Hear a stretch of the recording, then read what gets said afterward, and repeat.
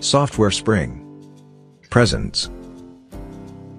How to use SUMIFS in Google Sheets. Hello folks. Greetings.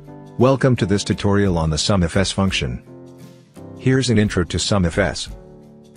SUMIFS returns the sum of numbers, in the specified range, based on one or more criterion. Let's look at the format of the SUMIFS function formula. Here's an example. Sum range is the range that contains the numbers you want to sum. Criteria range 1 is the first criteria range. Criterion 1 is the first criterion, which criteria range 1 should satisfy. Criteria range 2 is optional, and is the second criteria range. Criterion 2 is the second criterion, which criteria range 2 should satisfy. Moving forward, here's an objective of using the SUMIFS function. To get total quantity ordered by, and total amount received from, dealer ID 34483, for product hard disk. First, instead of typing this data, let's get the same through a formula. Type equal to, and click this cell.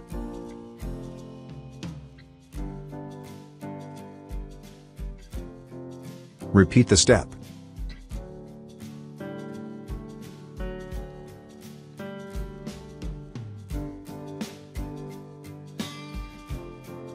Alright, we are all set to calculate the total quantity, using SUMIFS. First, type equal to, S-U-M. Select SUMIFS. For sum range, select this range.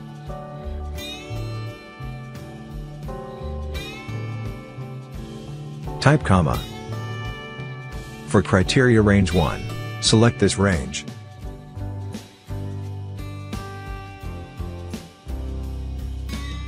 Type comma. For criterion 1, click this cell. Type comma. For criteria range 2, select this range.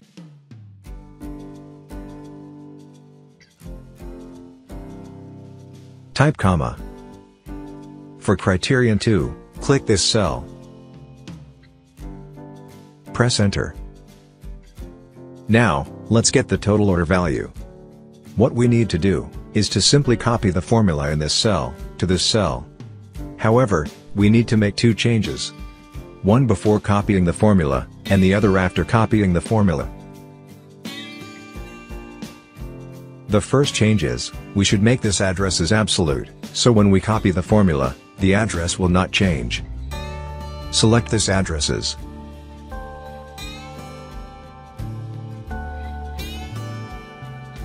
Press F4. The $sign indicates that the address is absolute.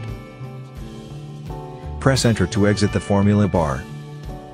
Going forward, let's copy the formula to this cell. Click this cell. Drag this handle to this cell, and deselect.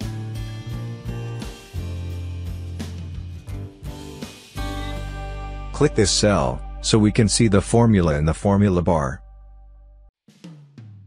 What is the second change we need to make? We should change the sum range to this, because we want the total amount. Select this sum range, and delete.